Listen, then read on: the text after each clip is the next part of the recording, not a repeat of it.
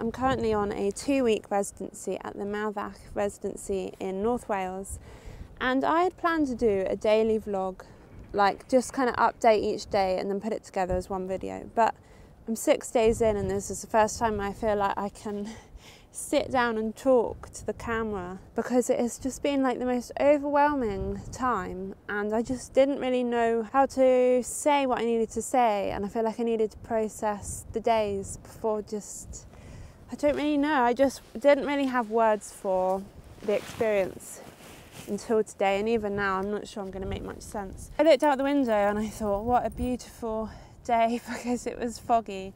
Like, normally you can see hills behind me and you can't today, and it's beautiful. And I walked out and then I realised it's really wet and cold. What a surprise. If I properly looked out the window, I would have just noticed that this isn't the weather. But anyway, I'm here now. So I'm just going to get a bit wet and cold, I think, sat here. Winnie's not happy with me, but there we go. So yeah, I arrived on Saturday in the afternoon. And I think the thing that's kind of thrown me off about this residency is that I was really worried about the car journey here. Like, I'm such an anxious driver. I'm so much better than I was, but I was really, really anxious about that. And I couldn't think past that anxiety to anything else. The drive was fine. I was worried about finding charging points for the car, but actually I found loads and it was way better than I thought. And like, I coped, and yeah. It was good. And then I arrived and I met the lovely hosts here, Scarlett and Jake, and we had a nice cup of tea, and then I went to settle in. And the artist that I'm sharing with, Ellis, wasn't able to arrive till the Monday, so I knew I had a couple of days, just me in the studio and in the apartment. So I went and I unpacked and walked to Barmouth, which is, hang on, let me move the camera. So that bridge there leads to Barmouth that you can just see in the distance, and it's a very sweet little town. Walked over there, walked back in the pitch black actually because it got dark, and then I had dinner with Scarlett and Jake, which was lovely to get to know them. But I think it was the anticipation of meeting Ellis actually. Like, I wasn't, because we'd never met. It's quite a big thing for me as like an introvert, an anxious introvert, to live with someone I haven't met before. Just living with people that I don't know was just like, Scarlett and Jake are so welcoming and lovely, but I'm so aware of my impact on others and always worrying if I've said the right thing, if I've done the right thing. It's been a lot of anxiety in that respect. Gosh, my phone is getting so wet, hang on. I've moved now to a slightly more sheltered spot, but every time I sit down near the bracken I end up with a tick on me. So I'm not going to sit here for very long. I know all about Lyme's disease, so don't worry, I am being careful. So I was processing all that. And then I met Ellis, the artist I'm sharing with, on Monday, and she is just the loveliest person. And straight away I was like, oh, it's going to be okay. And I felt so relieved, and I felt like I can relax into this now. The first day I did a reduction wood engraving, and I was like pegged all the prints up outside the house, which is right by the estuary. And then I was like, oh, it's getting a bit windy, but I think it's fine. And then a gusty wind came and took 8 of my prints into the estuary. And luckily I actually managed to get 6 back, although not in particularly good condition. But I just went and retrieved them so they didn't end up in the sea. So that was quite amusing, but I enjoyed making that reduction print on the first day. And then, yeah, I've just been collaging and sketching and painting, and then on Wednesday night my friend Sam arrived, who is starting out as a filmmaker. He lives about an hour and a half north of here, and I'd suggested that he come and make a film. He arrived Wednesday night, and then we spent all of yesterday, which was Thursday, filming, which was really fun, and also like just so, felt quite intense because I was printing and trying to make sense when I was talking, which I don't think I managed a lot of the time. But that was a really good experience, and he just left this morning, so now I'm like, right, I really need to knuckle down now and get making. I started sketching on a block this morning, and it's the biggest block I bought here. It's the maple block I packed, if you've seen the last video. And basically on Wednesday I walked out to Fairbourne Beach, which is actually about a 50 minutes to an hour walk from here. It looks really close on the map, but it just takes a while to get there. And it was coming up to high tide, and I noticed all these sheep that had got stranded in the middle of, I guess they're salt marshes, or I don't really know what they are. It's just like land that's covered twice a day with the high tide. And there were these sheep that were just stranded on tiny bits of grass, and then it got to the point where some of them were up to their bellies in water and they were just standing there and they were so calm. And I was like, how are they not panicking? Does this happen all the time? And they're like, oh no, it's happened again. We'll just wait it out. But it was cold and windy, and it was just like a kind of amazing thing to see. It was such a weird thing to come across. And I took some pictures and videos, and I was like, I need to paint that or something. And then today I was like, I want to do a print of that. And I thought, no one wants a print of sheep that are kind of stranded in an estuary. Why would you want that on your wall? It's a bit of a weird image, a bit of a distressing image. They were fine because obviously it was high tide, but then, you know, within an hour and a half they would have been free again and able to go and graze. But it just felt like symbolic of something that I haven't quite worked out yet. So yeah, I've started to sketch that out and we'll see what comes of that. And I just decided I really feel like I want to make this, and if no one wants it, that's fine, but I just feel like, I mean, when you do a wood engraving, you know it's going to take hours, weeks, days, and to not sell any after all that work is like, the business person in me is like, that's a terrible idea. But I just feel like something I need to do. I really want to write a poem to go with it as well. I feel like there's a poem in it. But anyway, so that's what I'm doing today.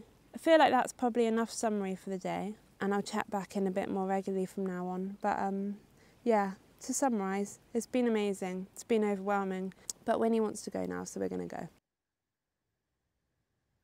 I've come back into the dry now to work in the studio, and I just thought I'd show you the block I was just talking about. So yeah, that one was just waiting, I guess, for the rest of the flock to join, and then there were quite a few here that were on grass, and then there was no grass at all. These two, that was like the saddest. Like I felt sad. Anyway, and then the ones in the background that were up to their bellies. But I think they just get so busy grazing, they just forget. And then between, this looks like, oh, it's just water covering grass, but it's not. There's deep bits where there's, you know, the sheep would have to fully swim.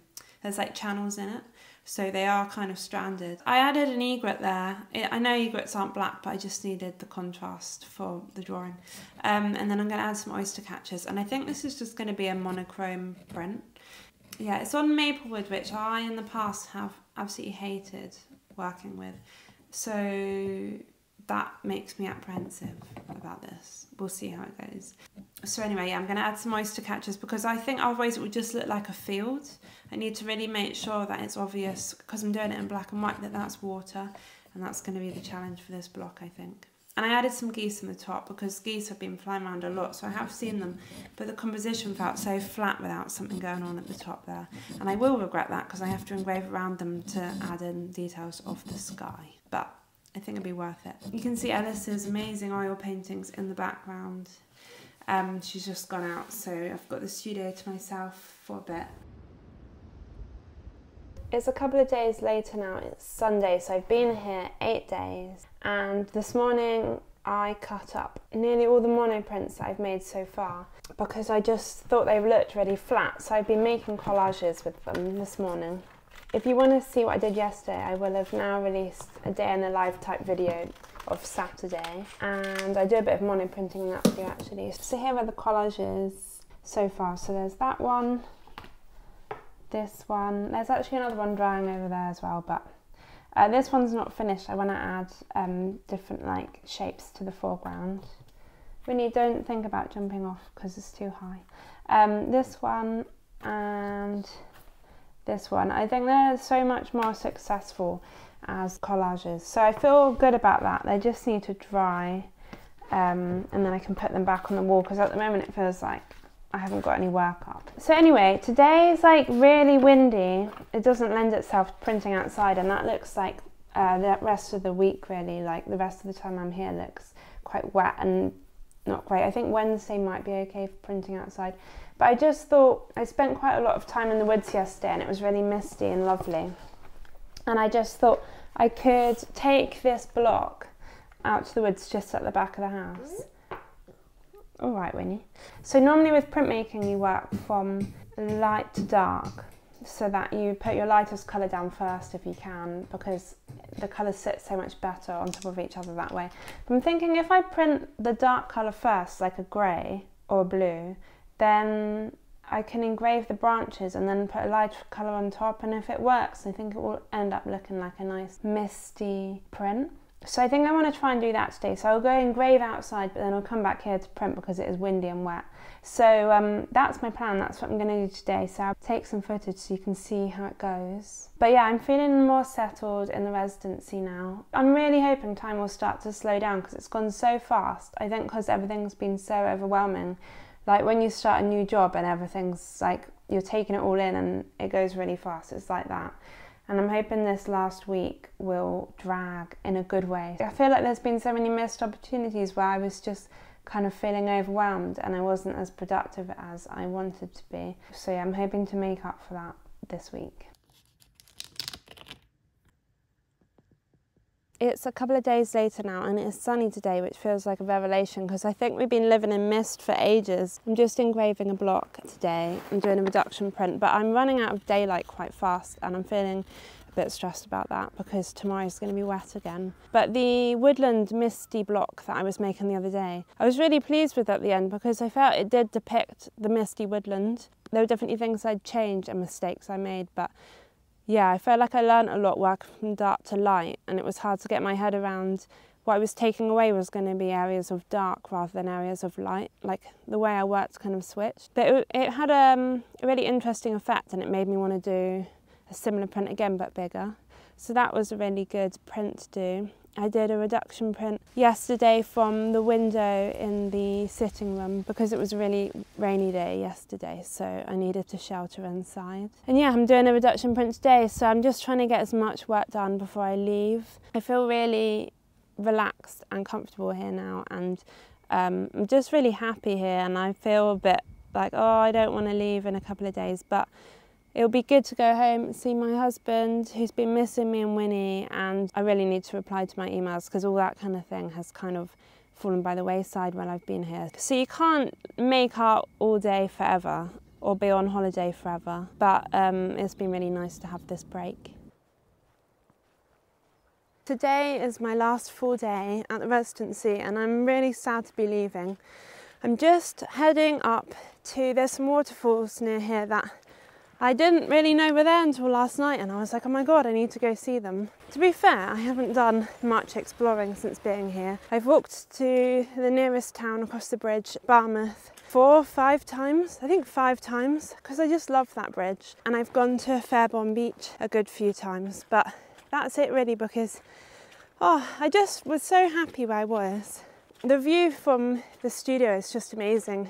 I wasn't like feeling I needed to go and seek a better view than that. I think part of my personality and being anxious means that when I find something I like, I kind of stick to it because it's safe, and that feeds into like walks and things. Like I just like repeating things, hence why I haven't done too much exploring. But that's okay, I don't think I needed to. I had such a nice time just exploring the walks I did. Anyway, as you can see, it's another wet day today. It wasn't meant to be, but when I looked out the window this morning, I was like, oh no, hence the hat and the hood. I didn't sleep well last night, so I feel really tired. I actually have had insomnia for 9 days now, or 9 nights, should I say, which has been a bit of a struggle.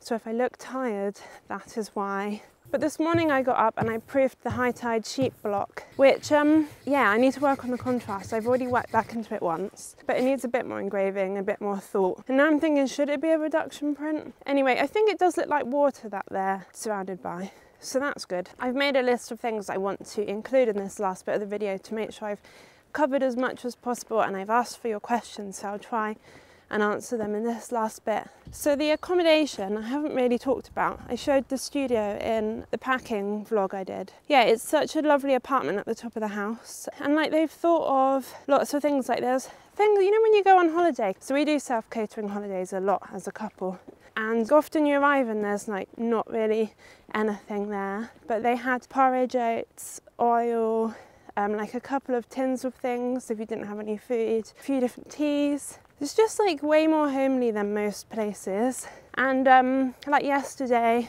I was making a cake and I didn't have any jam, and I just went down and asked Scarlett, can I borrow some jam? And like that's something that I would normally feel really uncomfortable doing, but they're so welcoming and like nothing's too much of an ask. yeah, it's just a really nice place to be. The sitting room's really cosy. There's a log fire with logs that you can use, and the 2 bedrooms are either side of the main studio. And it's just like really nicely set up. So to get to the apartment, which is at the top of a 3-storey house, you walk through basically 2 households kind of to get through it. So the stairs run through the apartments. I was saying to Scarlett yesterday, when I first arrived, I was thinking, oh, I feel like a bit awkward. Even though they said like come and go as you want, if the doors are closed, then you just know like not to come in any of our rooms, but otherwise we're happy to chat. Come on, Winnie. And I think because I wouldn't have been okay with that, I would be like, oh, there's strange people in my house walking through it. I felt a bit awkward about it, but I soon realised like they're totally happy with that setup, and you know, they've chosen that setup, and then I felt like so much more comfortable. So you just walk through their apartment basically to get outside, which is fine and quite nice because then you often bump into them and have a little chat. And Scarlett and Jake, the hosts, have cooked us dinner 3 times, which was really lovely to kind of catch up, and I made a couple of cakes to bring down, and yeah, a nice sociable aspect, but you don't have to socialise if you don't want to, but they're very happy to. So yeah, that's been really lovely. I feel like I'm so breathy because I'm talking and walking, and it might be a really unpleasant experience for you. And Jake is involved with Draw Brighton, which is online drawing sessions. And on Monday, Alice, the artist I'm sharing with, modelled. I had the opportunity to do it, but I was like way too shy for that. That was really good, and I got to do a monoprint of her. Although I was so out of my comfort zone, I haven't like observed a person and drawn them in like possibly since uni. So that was a bit tense, and I was worried what she thought, and it was just funny when she saw it because both of us liked the print, but I made her look so old and tired. So yeah, just things like that are really different to what I normally experience, and it was like a really good thing to be doing something different. So since I last recorded, I have walked for like an hour and a half, and it's quite wet, and I thought, oh, I'll just finish the video during my walk, but I don't know if I can finish the video looking like this, because I started the video looking like this, and I just didn't think it was a good look looking back when I was editing. Arthog Waterfalls are amazing, like walking up through them, almost the whole path up, which is quite steep. The waterfalls are alongside you, and it's just really amazing. And yeah, it's not an ideal day. There's no part of me that isn't soaked, put it that way. But I think it was more dramatic because there was so much water in the waterfalls. And then I got to the top and I was like, well, I've done most of the climb. I might as well go to the lakes or reservoirs. It said lakes on the sign, so maybe it's a lake, but I thought Google said it was a reservoir. Anyway, it's owned by the National Trust. So I've come up here, and now I'm crouched by a picnic bench because I was hoping there might be like a little fishing hut up here. There isn't, so I put the camera under the bench and I'm just continuing to get wet. But it's been such a nice walk. There was a point where I thought I was lost and it was quite misty and it wasn't ideal, but I messaged my husband Sam and he sent me the OS app, so I didn't get lost. Wasn't really prepared to come for such a long walk, but I'm going to have a cereal bar now and yeah, prepare for the descent. Anyway, while I'm here and having a bit of a break from walking, I'll continue my list of things I wanted to cover in this video. So just wanted to like show you the artwork of the other artists that are here. I feel like this is absolutely ridiculous filming this here, but here we go. So there's Jake, who creates amazing drawings. He is so skilled at what he does, and I walked in on the first day into his studio and I was like, oh my god, I've never seen anything like this. Like, it's just, his skill is amazing and he creates beautiful work. And then Scarlett, his partner, creates really interesting and moving lithographs, and she also works in etched lino, I believe. And yeah, just amazing, inspiring work to be around. I spent yesterday in her studio because I did a day of wood engraving with her, so that was really nice. And then Ellis, who I've been sharing my living space with and the studio with, and it's just been like so lovely because we've been so respectful of each other's needs, and if we're just not feeling social, we'll just tell each other. And we're just like that from the off, and we've got on so well, but we've also had lots of time on our own. I guess we're both just really serious about our art, and we had things we wanted to do on this residency. So we knew when we were in the studio that we just wanted to put our headphones in and concentrate on our work. So yeah, that was really lovely. And watching her work was really inspiring because she has such a good attitude for life. Like, she absorbs the surroundings. for most of the day, and then she'll start working at 4 because she knows that's when she's most productive, and she'll work maybe till 10, and like it's amazing the amount of paintings she's produced on this residency. It was like quite intimidating, to be honest, seeing how much work she was producing, especially as she arrived 2 days after me. But yeah, she creates really beautiful work, but is also inspired by the landscape in a really similar way to how I am. It was a really wonderful experience to share with her. It could have been so different, I think, if I was paired with someone who I didn't get on with or who just needed different things. But yeah, it was really, really lovely. All right, I'm going to go in a sec because this is just getting ridiculous. Yeah, I think it was ridiculous to even get my phone out.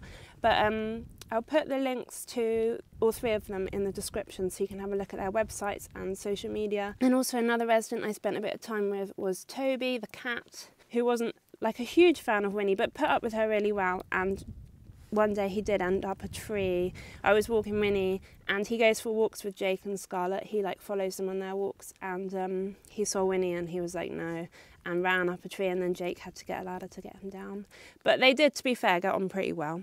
Right, I'm going to go now and get back home and then get into a dry change of clothes. But lovely walk, would recommend this one.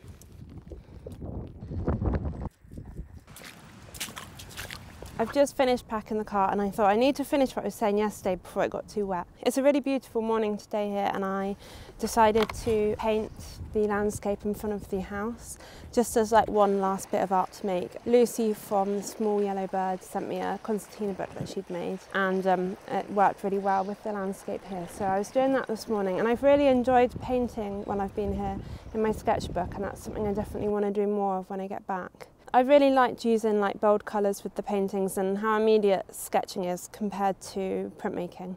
After I was absolutely drenched at the top of that walk yesterday, it got a bit clearer as I was walking back, and you could start to see Barmouth Bridge, and it was really lovely. And then when I got back, I finally wrote some postcards. I've been meaning to do it for the whole time, and on the last day is when I sent them. So I will actually beat the postcards home. I had a bit of a goal when I arrived, and that was to create 5 reduction wood engravings, and I did that. I did 5, and then I did the sheep wood engraving as well. And yeah, I feel like they actually got more successful the more I went on. It's not always the case where progression like that is linear, but this time I felt like, yeah, I could see the progression in my prints. I think the turning point was the Misty Woodland print, when I was kind of realising a limited colour palette is actually really powerful, instead of trying to fit all the colours in that I can see. And then I did the Misty Hillside print that I really like, and the sense of fog. And then the print I did of the estuary as well, that I felt was successful with the limited colour palette. I know I wouldn't have made those prints if it hadn't been quite bad weather with all the rain and the fog. So I'm really grateful actually for the fact it wasn't sunny like this the whole time, although I'm sure I would have made other things that I would have learnt from if it had been sunny.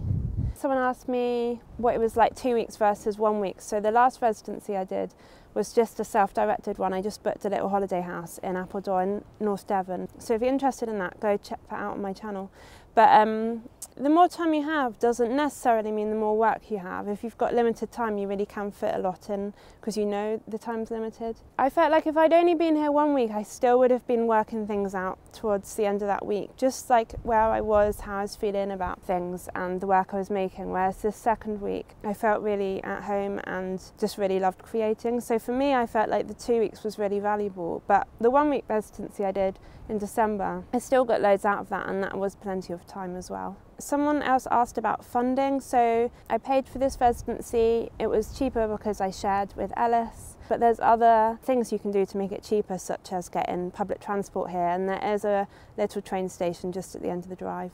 I'm going to wrap it up here just because this video could go on forever, because I've got like loads I could say about this residency. But I really enjoyed it. I feel like I learned a lot. I feel like I learned a lot from Ellis and her attitude towards like soaking up the landscape as being part of her practice and not always just physically working like painting or printmaking. So it was really nice to spend time around her and learn from her. It's just been a really great experience. It's challenged me in lots of ways, and I feel really, really sad to leave.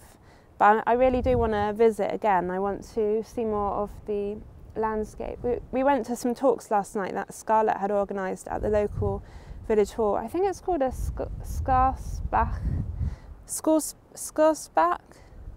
Oh, my Welsh hasn't improved at all. And it was a series of speakers. Ellis was one of them, and they had 20 slides and they had to talk about each slide in 20 seconds. And lots of the talks were about art, but also nature and the landscape around here, and it was really inspiring, and I just thought there's so much to explore around this part of Wales. So I'll definitely visit again, and I definitely recommend this residency. I think anyone that gets to do it is really lucky. And yeah, definitely apply if you're thinking about it when the applications are open. So me and Winnie want to say thanks for watching. Please subscribe if you haven't already. There have been either 2 or 3 previous videos related to the residency. One about packing for the residency, and I give a little tour of the studio here. One is about a day in the life at this residency, and then the other one, which I think will be out by the time you're watching, but if it's not, it will be out next week, is when Sam came and made the film, and I'm going to be doing a little intro to that, and then the film will be in that video as well, so that's exciting. So I think that would have come out before you watch this, but I'm not totally sure. So yeah, thank you, and I'll be back soon with another video, and I don't know what it will be yet.